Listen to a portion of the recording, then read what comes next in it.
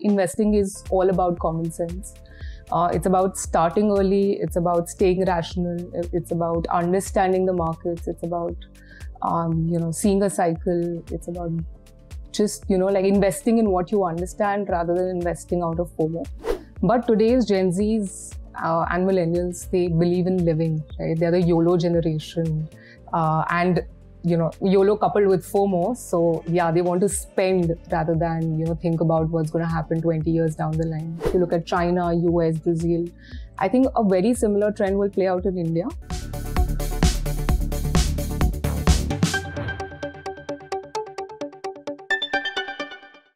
A typical image of a fund manager is someone with grey hair analyzing reams of data to find the next big stock opportunity.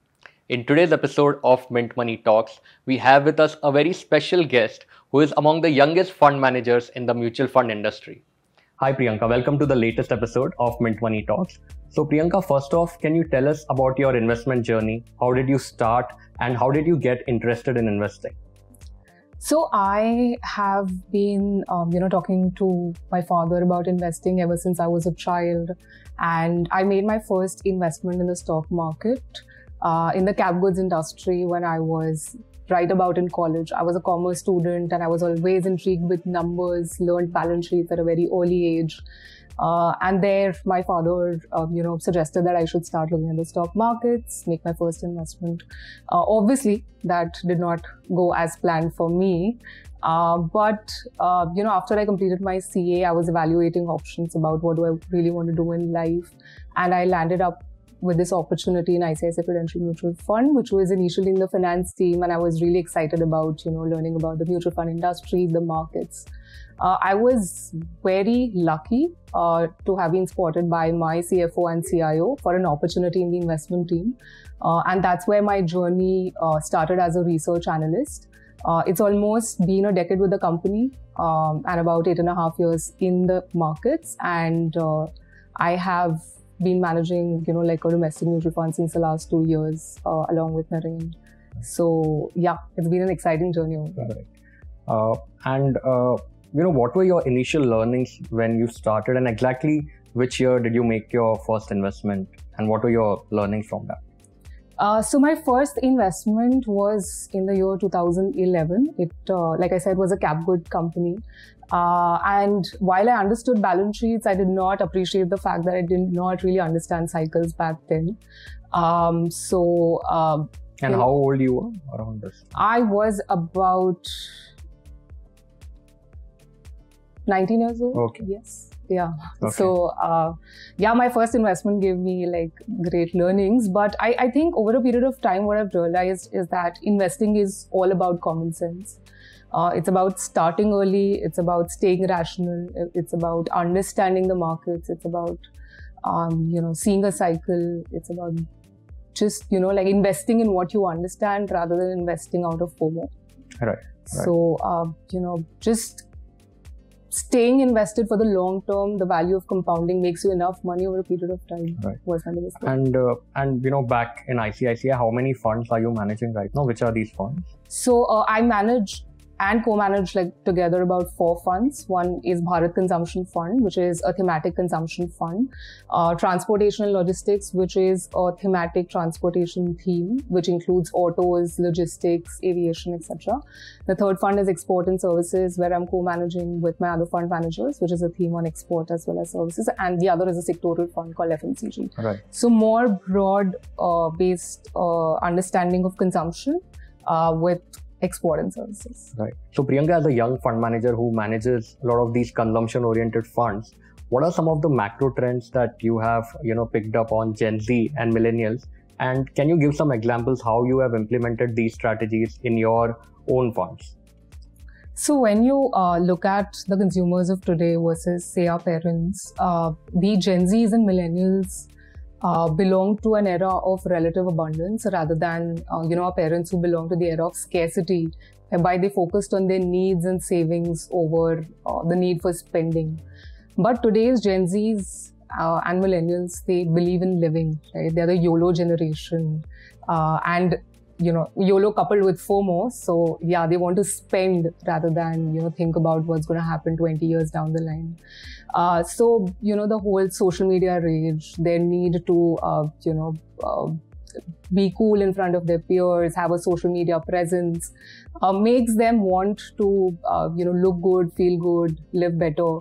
And so they spend on themselves, right? So I think that as these consumers come into the working age population in entirety, right, the Gen Zs, we will see a very rapid growth in discretionary consumption, right? Because these people like going out, they like eating out of home food, they like buying branded apparel, footwear, they like going out for movies, they want to consume content on the phone and on Netflix and other OTTs, right? So I think we are seeing a structural uptick in the discretionary consumption in the country, and that's one of the big themes that has also played out in countries where per capita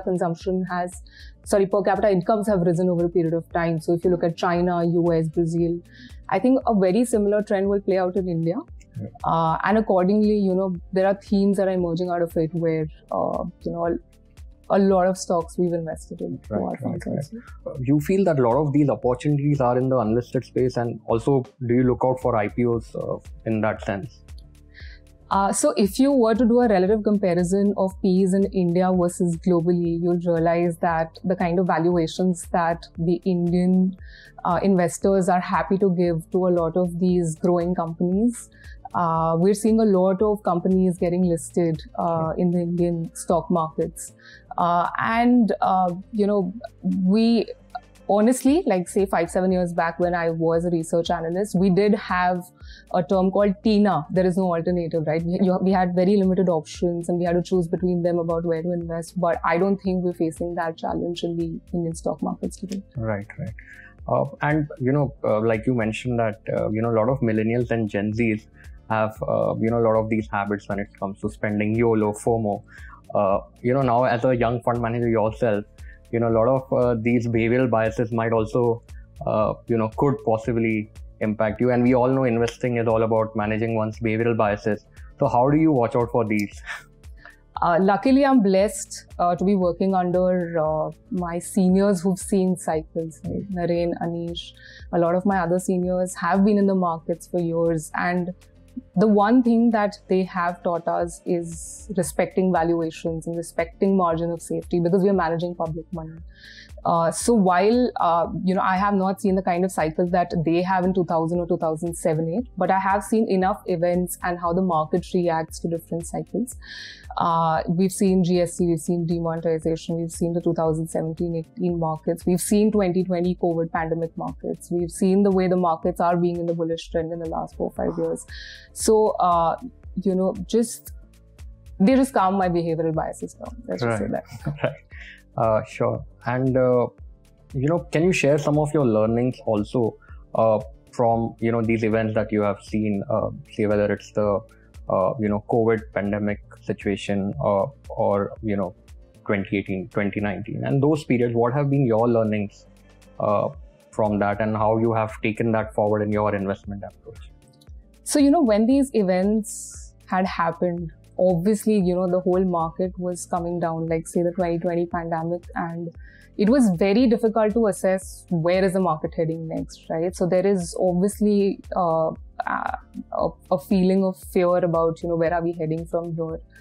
But, these drawdowns also give you an opportunity to buy some really good businesses at really good valuations. And when you just, take a look at, where are we heading from the next 3 to 5 year perspective, I think it just helps analyze, opportunities that could, and, companies that could emerge stronger out of these situations.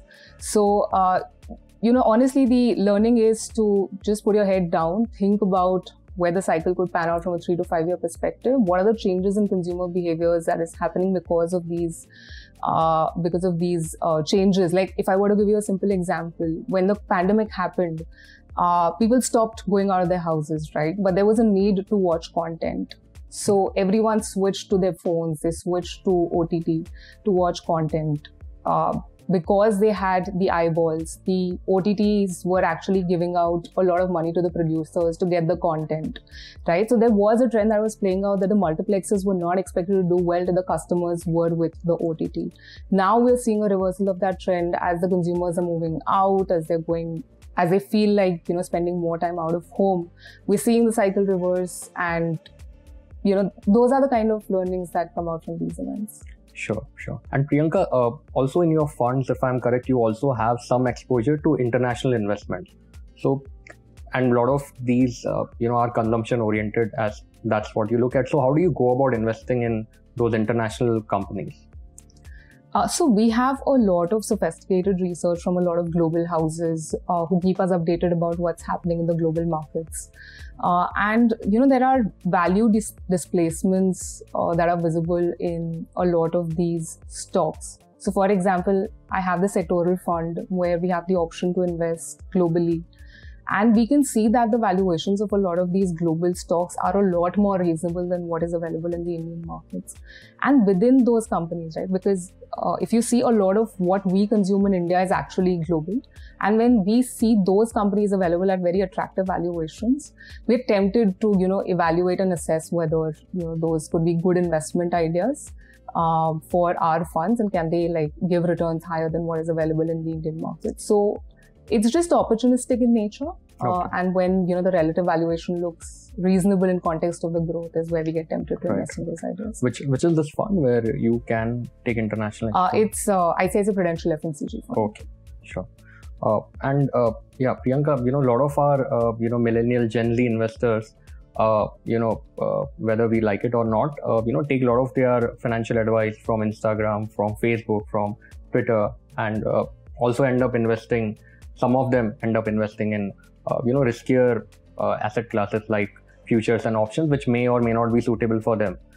So what would be your advice to the young investors, how they should go about building up their finances, and, how they should look at financial planning?